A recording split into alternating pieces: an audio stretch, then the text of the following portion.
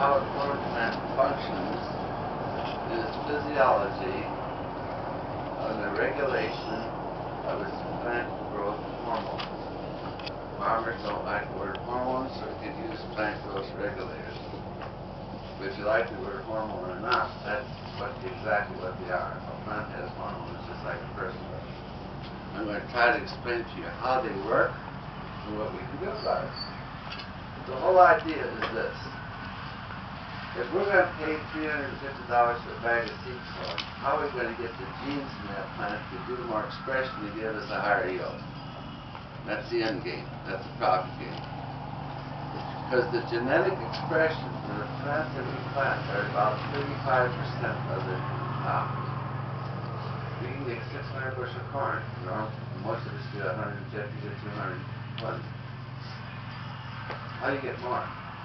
How do you make that plant act differently? How do you make that plant more productive? These are things that we haven't been taught. I want to spend a few minutes trying to teach you about some of the approaches we use to doing this. The first thing I want to emphasize is this.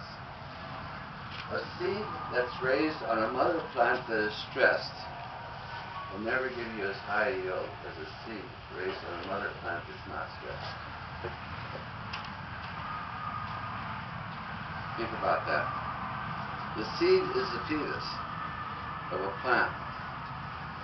And you all know that the fetus is formed inside of a stressed mother or a stressed animal. It's not going to be as productive. It's going to have more abnormalities than the seed that's formed in the mother. When you plant that seed, not knowing where it came from, all you tested primarily germination.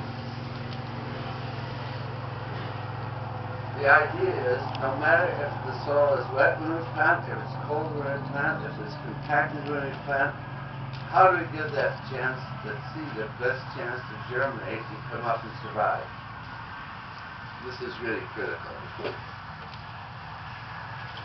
And it all has to do with how we can affect that baby at the time it's born.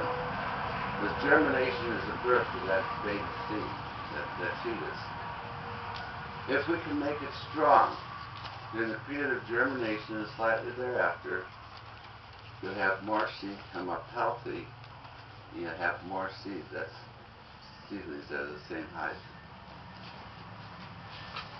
We're going to see that out in these pots.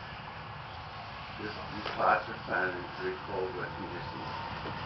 You're going to see where the bioforge was used on the baby seed to take the stress out of it, and where it wasn't used.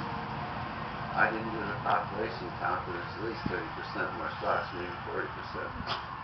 All because the baby was made stronger. That's the only reason. Now, this leads me to a project I'd like to have you do, so if you come back sometime later